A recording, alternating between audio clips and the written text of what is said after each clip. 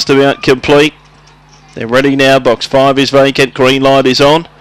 They're set for a start. Ready.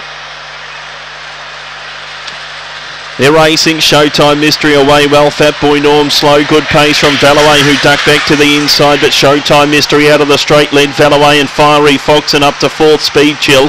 Just behind them was Fat Boy Norm. Drove up between runners, then Valashore, and last of all, as they work down the back, Harry Aztec off on a big lead. Showtime Mystery 7 in front, leaving the back.